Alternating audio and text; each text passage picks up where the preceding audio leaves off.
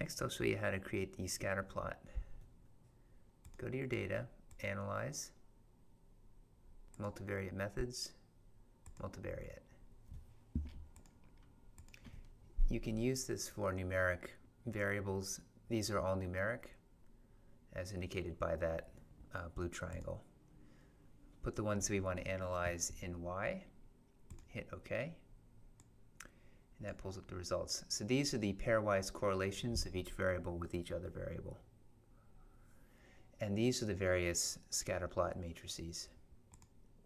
If we wanted to show regression equations for these variables, just go to fit line over here.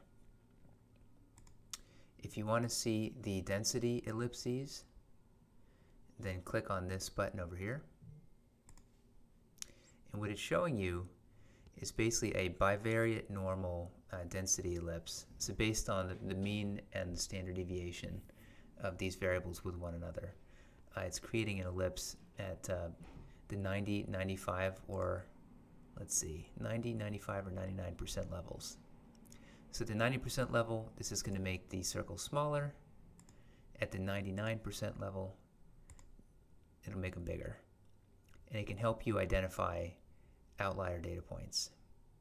It doesn't look like there's any outliers over here. If you wanted to trick it out, you could change the colors, like we can make it purple, and we can change the transparency. Higher numbers, less transparent.